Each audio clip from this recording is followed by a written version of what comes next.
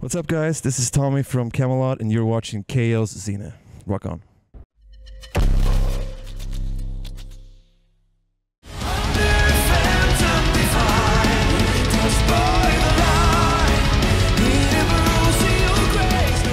It was quite late, actually. It was, I think it was maybe when I was 15, 16.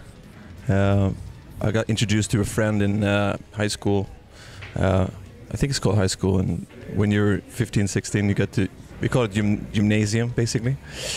But I went together with a guy called Johan, and he was just a prolific guitar player. He already wrote his songs, and I remember seeing him the very first time. I didn't know anything about metal music. I just came from pop and Michael Jackson and the heaviest, maybe Queen and stuff like that. But when I saw him play his guitar, he played the Final Countdown solo behind his head, basically, in the auditorium of the school, and I was like blown away. I was like, that's freaking cool.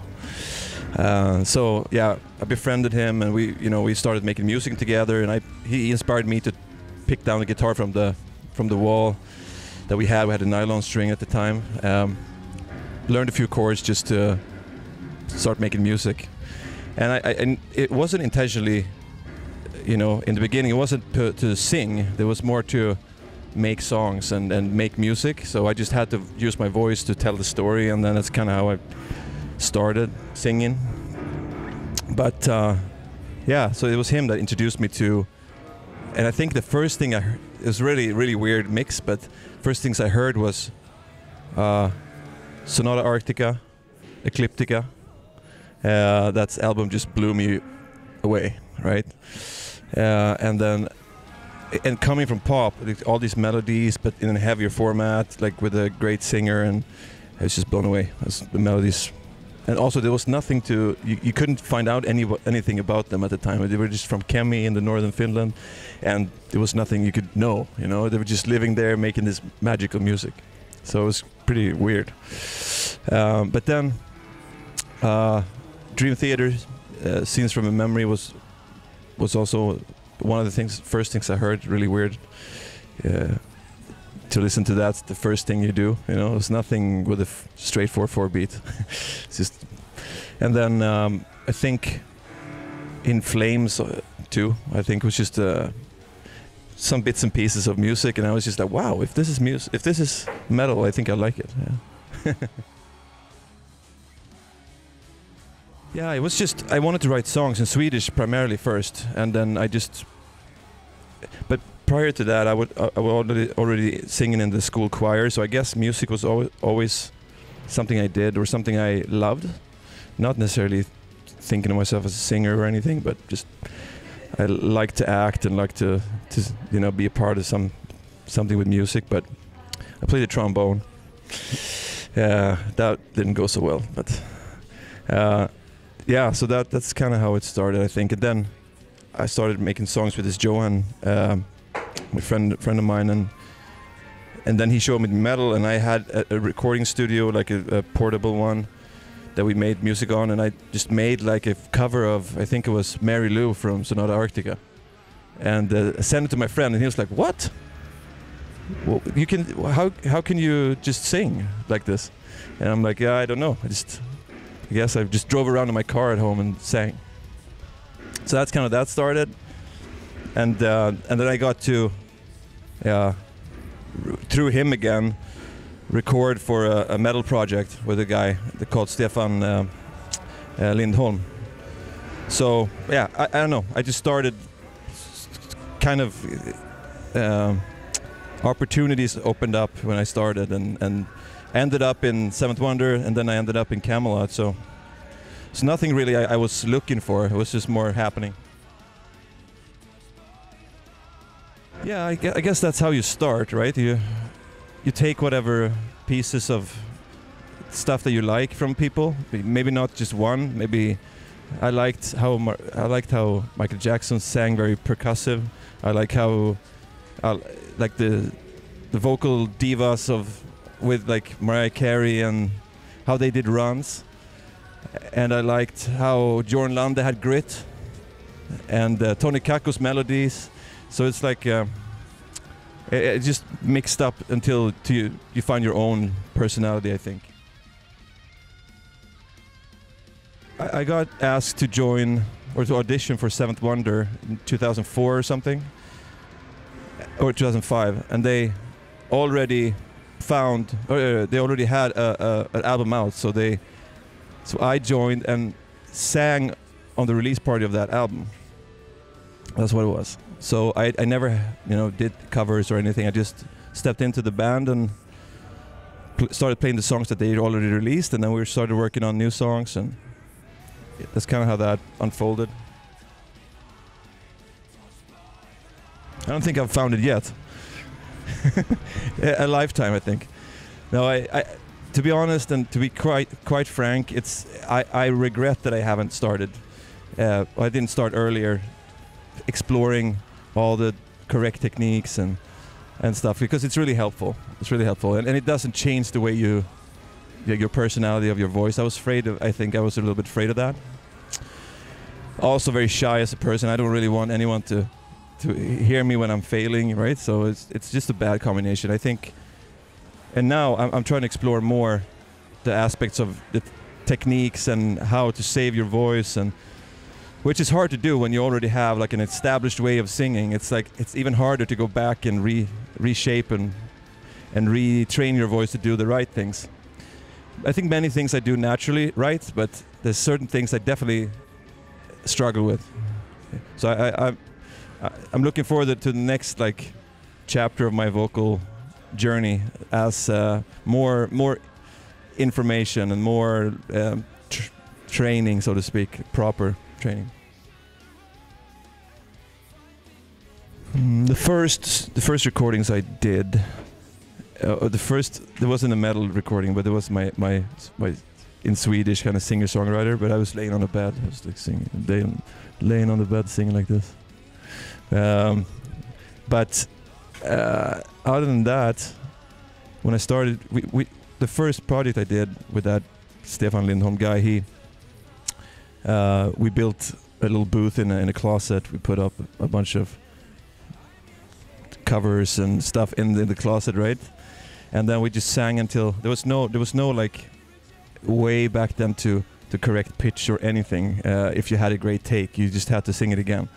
At least we didn't have that, because we just had. So I just had to sing until I thought it was good, And it was that was probably good training, I think.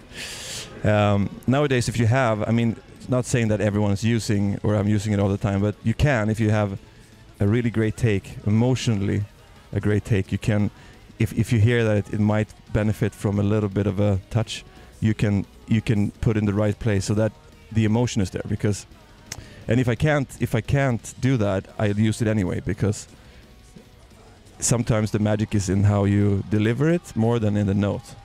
So I think, but back then there was nothing we could do, or at least us. So we just like, I have to sing it again. That's not, the third note there is a little flat, So a good training, I think. First tour I ever did, it was tough, because it was good in a way, because we opened up for Nightwish, the first real tour we did in the States. Really good tour, shorter sets, so 45 minutes or something like that, so that was good. But I remember us, like, Nightwish had 3 shows, one day off, 3 shows, and we like, we're gonna also play on the off day.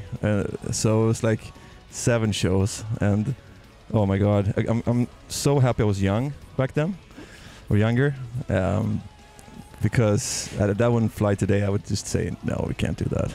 Yeah, it was too much. But, and if you get sick too, you need those rest days, kind of. Yeah, it was tough, but we got through it and had a good time. Yeah, I would say the transition between Waiting in the Wings, which is my first with Seventh Wonder, to the second album, which was Mercy Falls. I think that's where I had more room to do exactly what I wanted to do. and try to use my voice in ways I hadn't on the previous album. So I think that's what it was, and then I took yet another step towards fine-tuning it on the next album, which was Great Escape. And now I feel like I've come to my own right with Kamelot in this new album, because it's more a free expression of my different sides as a vocalist, I think. I don't even know if I'm a tenor. Maybe I'm just like, I don't know if I'm in between the baritone and a tenor either. But yeah, tough. I mean, you have to explore different things with your voice, see what you can do, right? Naturally, you won't be able to do maybe everything exactly like the other person, but it's also maybe the beauty of it, like bringing your own stuff into it, changing little things that fit you better. And it definitely grew me as a vocalist, I think. Also writing for different projects, like trying to figure out what was the essence of Kamelot and try to make something like that was also very, it's a huge learning experience. And I think it expands you as a musician. Yeah, I mean, the way I have trained most of my life is lifting weights and do stuff like that. Maybe not beneficial so much. More beneficial, like do cardio, which I also try to do, but cardio stuff is more beneficial for your lungs and diaphragm and stuff like that. Lifting actually make you tighter, like it can make your everything around your voice a little tight. So I remember I had a vocal injury once, and they told me you can't lift weights for 2 weeks or whatever, because when you lift heavy weights, you kind of close your vocal fold to keep the pressure, and then you put a lot of vocal pressure or air pressure on your vocal folds, kind of like screaming. So many people get hoarse after working out, or I'm one of those people if I really go for it. So it can be really bad for you. So, but if you do it in moderation, if you don't lift too heavy, if you just move around your body and lift some weights, that's fine. Yeah. Not like I'm gonna do this more or this more. I just thought, while making the songs and stuff, that we wanted to get back to some of the older style songs, like maybe from the era of Karma or something like that. That people really, appreciate live and that we like to play. So we just consciously wanted to bring more of those melodies in, which also made it a little bit different approach in the singing, like a little more melodic as opposed to the last album, for example. So I think we brought back the melodies on this album, and then I kind of had to, I could sing more freely and more elaborate around it. Maybe some higher pitched things too. No, I do have a routine, yeah, and it's different for every tour. It depends on how I prepare before the tour.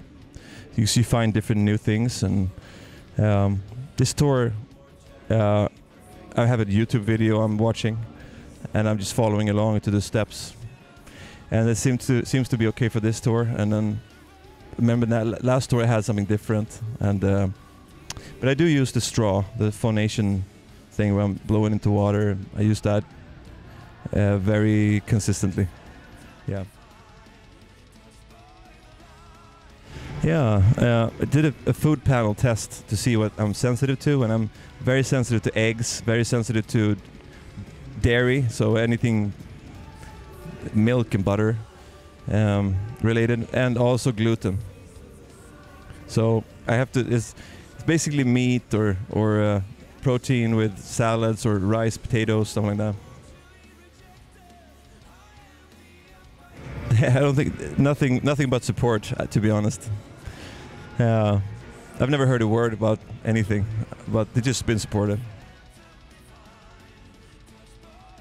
Yeah, I would say, don't be afraid to explore vocal techniques and go to maybe different teachers too. I wish I've done that, because it would have saved a lot of headache and a lot of voice ache too. So I would say educate yourself properly around your own voice and see what works for you, but then just keep on doing it and be professional. Don't drink too much alcohol, and you'll be fine.